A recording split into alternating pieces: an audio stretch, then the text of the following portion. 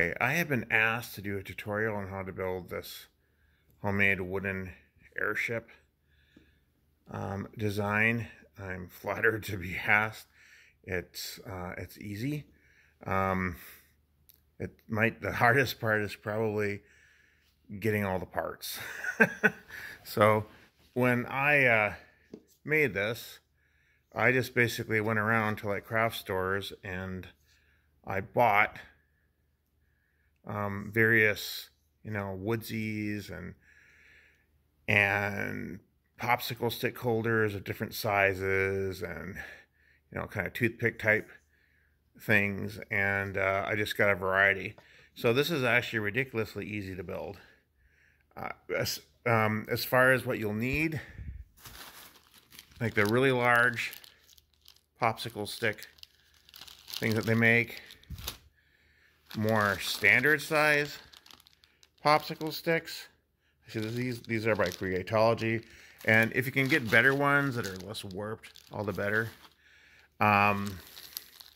Also need I don't know what they even call these, but do you see these popsicle sticks that are kind of like, they're not even really symmetrical, really. If you look at end to end, one end is different from the other. I'm not sure what these things are called.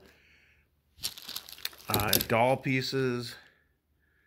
These particular doll pieces are, you can see, what, 0.187 inch by 12 inches. I picked up these. These are almost optional to add, these weird shaped things from Creatology. And this is, I guess, one of the more important parts. It's these fluted doll pins, 1/2 inch doll pins for the tanks. And then of course, the handy dandy glue, right? I use Eileen's, but Elmer's works great too. Did I talk about these furniture buttons? Furniture buttons, 32 pieces. And then for the cutting tools, I've used different ones. I've used these for wood. I use these for rounded things, but honestly, I've used these for like flat wood too. And I just picked up these big like metal cutting shears. And the thing I should note for cutting these things is I'm kind of impatient. A saw would probably be better, I'm told. But I cut it. If it splits, well, I'll just cut another one. I mean, materials are not that terribly expensive. I've been told that if you put tape over the wood before you cut it, that can supposedly make it less likely to splinter. But anyway, what I did is I just determined to like try to make something with these different shapes. And this is literally how it all begins. Take the 4 popsicle sticks, and of course you glue them down together. And then I think I took, is that 3 or 4? Oops, no, it's fine. Although I'll take it down so it doesn't fall off again.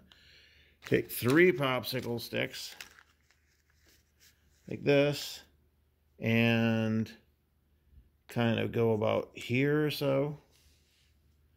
And then these popsicle sticks, I put that at the end. Of course, I'm just, how to glue things down. I'm just kind of showing you roughly how I built this. Obviously, it takes a while to glue, but you can experiment too, and I actually encourage anyone to experiment. You might come up with something better than what I came up with.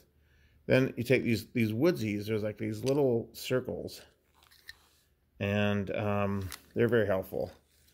I think they are at Joann's. I don't think they carry them at Michael's anymore. They used to, but I put a couple of those like here just to kind of weigh out. I think it was 3, but now it looks like maybe the wood's slightly different thick with these. Looks like it'll be 2. And then I took 4 popsicle sticks here,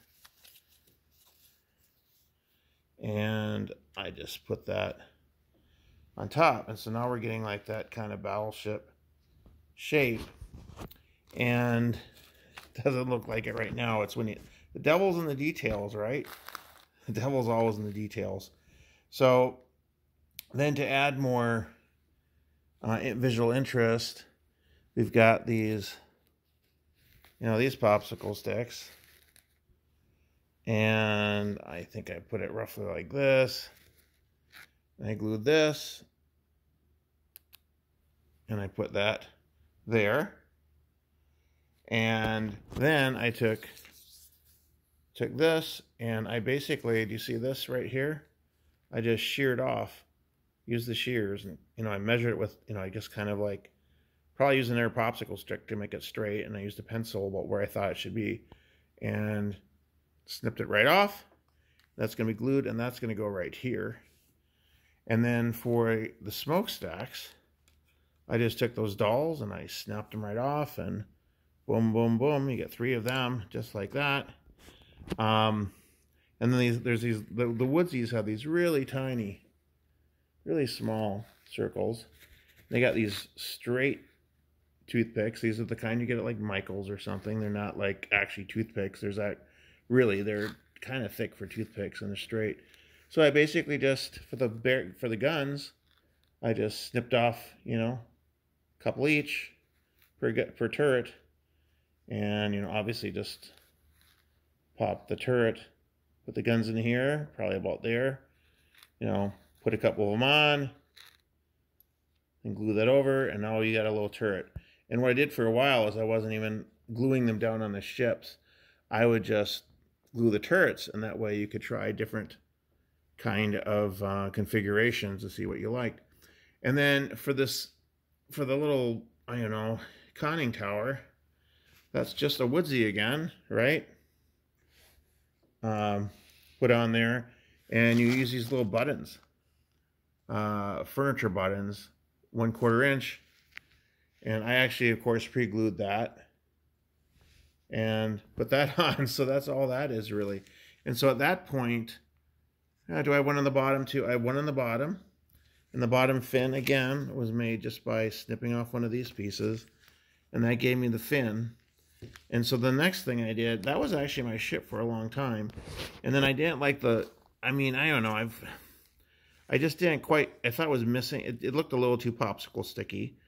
And then I saw something on the Cheap Wargamer site. Someone had something like this on one of those, you know, one of those famous clothespin spaceships.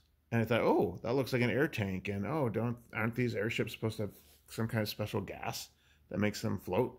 So I went shopping, and I found these 1/2 inch fluted dowel pins. And I also found, oh, I guess there's one item which I missed. And forgive me, but I don't know exactly what these are called. I don't have the, but you'll find them probably like in the furniture section of Hobby Lobby, I suppose. Like these little nibs. So what I did then is put a little glue on the side, pop one of those here, and then I put a little glue on the end, and I put a little piece of glue on the other side of these dolls, and you can see it alternated. And it does, they do have a different, you know, these are not completely symmetrical, so, you know, be aware of that.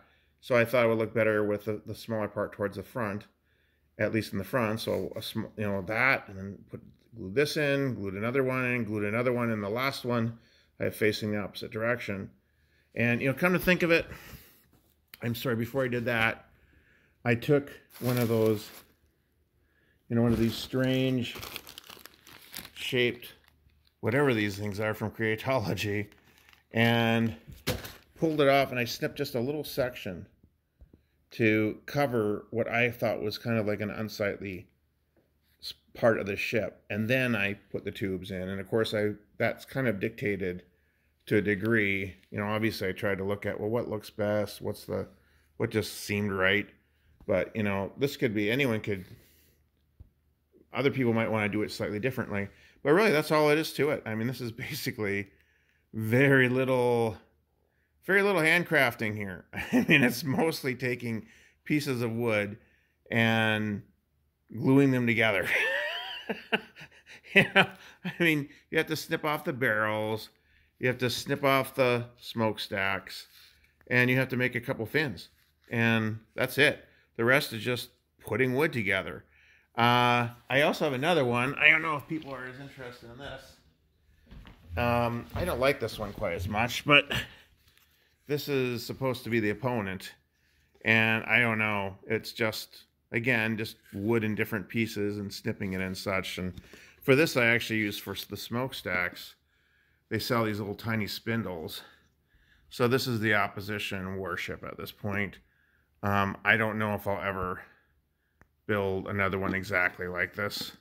But anyway, there's other little ones that my son and I have built, but this one is probably the one that turned out the best, I have to admit, so far. And I am going to be upgrading all my small warships that I have, because this is like supposed to be like a battleship. We've got like light cruisers and destroyers and such, and for those I've just ordered smaller doll pieces, substantially smaller doll pieces. So I'll have to see how that all works out. But anyway, I hope this is helpful to someone, and I am making this video on the request from somebody from the Cheap Wargaming site on Facebook, which I am just absolutely amazed by some of the creations that people come out with there, which actually inspired. That's why I added these tubes. I made the ships before I saw the Super Cheap Wargaming site, but what really makes this, I think, sells this, is the tubes. And I got that idea from the Super Cheap Wargaming site. So anyway, thank you. Hope this is helpful to someone.